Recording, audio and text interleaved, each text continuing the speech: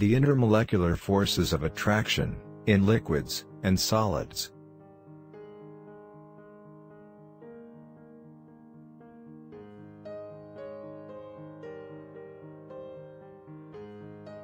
The forces of attraction in molecules are in two types. The intermolecular forces, found within molecules, such as covalent, or ionic, it forms very strong bonds. And the intermolecular forces, that acts between molecules, such as London dispersion forces, dipole-dipole, or hydrogen bonding, they form relatively weaker bonds. To illustrate, here is the intramolecular forces, within molecules. And here is the intermolecular forces, between molecules.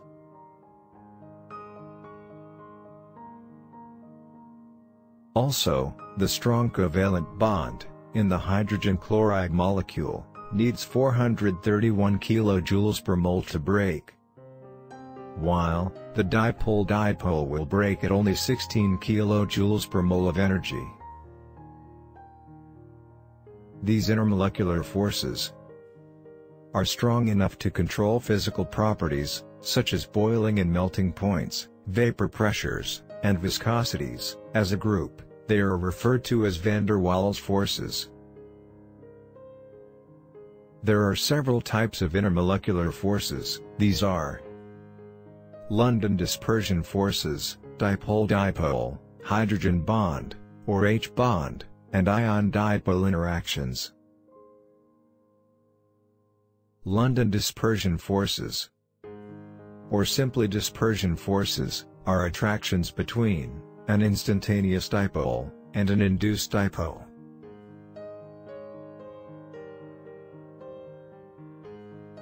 Instantaneous dipoles are due to the random movement of electrons.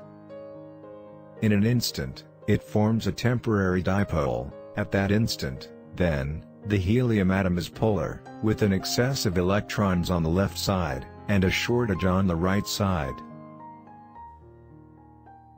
A nearby helium would have a dipole induced in it. The electrons on the left side of helium atom 2 repel the electrons in the cloud on helium atom 1.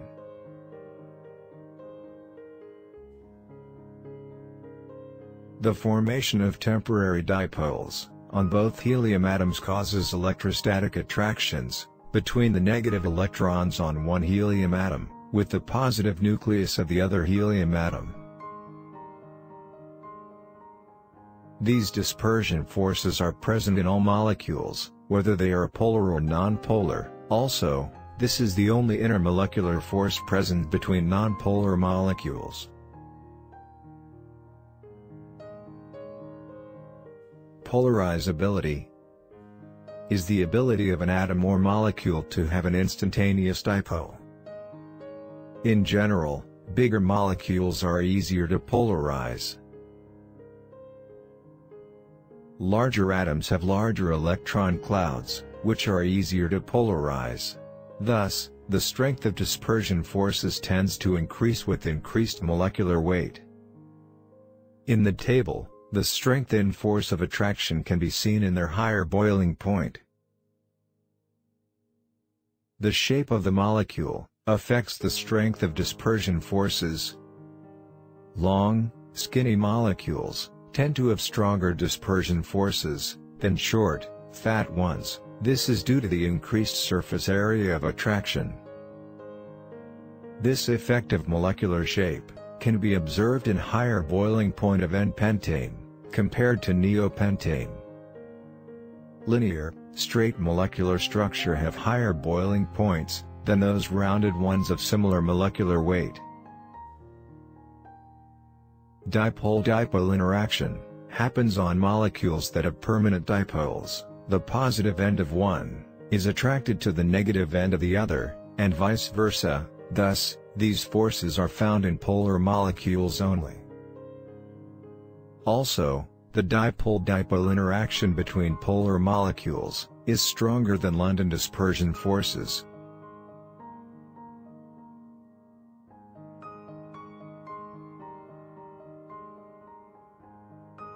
The general trend is, the higher the dipole moment, or the more polar the molecule, the higher will be its boiling point.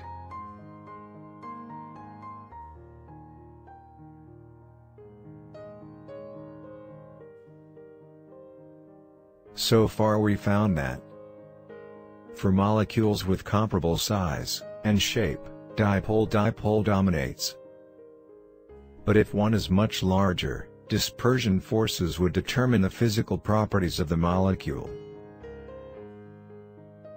Hydrogen bonding, or H-bonds, are special dipole-dipole interactions, experienced when hydrogen is bonded to nitrogen, oxygen, or fluorine. They are unusually very strong. The unexpectedly high boiling points of methane, ammonia, hydrogen fluoride, and water is due to the presence of hydrogen bonds. Hydrogen bonding arises in part from the high electronegativity of nitrogen, oxygen, and fluorine atoms in these molecules.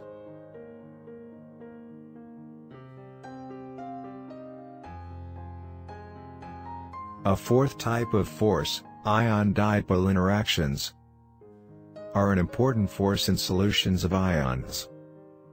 The strength of these forces makes it possible for ionic substances to dissolve in polar solvents. This is how the polar solvent, such as water, separates the ions of the ionic compound and dissolves it.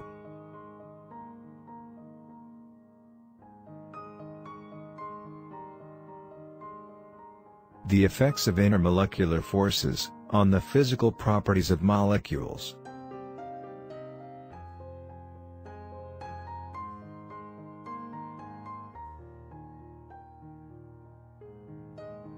Boiling point is the temperature at which vapor pressure is equal to the atmospheric pressure. We can see here that acetic acid with more dipole-dipole interactions has higher boiling point than 1-propanol. Thus, stronger intermolecular forces results to higher boiling point of the molecule.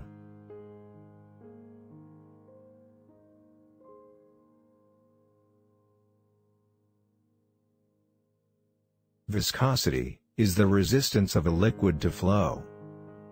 In general, the stronger the intermolecular force, the higher its viscosity.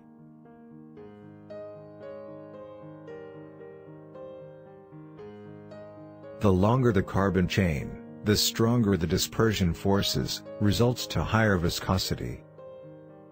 In here, the longer decane molecule has greater viscosity than the shorter hexane molecule. Surface tension results from the net inward force experienced by the molecules on the surface of a liquid. In general, the higher intermolecular force, the greater surface tension of the molecule. In solid molecules, greater intermolecular forces of attraction results to higher melting points. In general, the crystalline form has relatively higher melting point than the amorphous form. In summary, higher intermolecular forces results to higher boiling points and melting points, more viscosity, and greater surface tension in the molecules.